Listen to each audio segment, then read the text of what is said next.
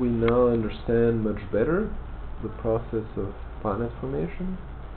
We understand it well enough that we can explain the properties of extrasolar planets, and we now understand what's special about the solar system. We now understand that the solar system is special, and we understand at some level what makes it special. It had to be born just right to become the sort of quiet place that we see. It had to have certain special properties at birth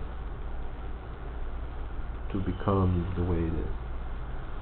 And the vast majority of other planetary systems didn't have these special properties at birth and became something very different.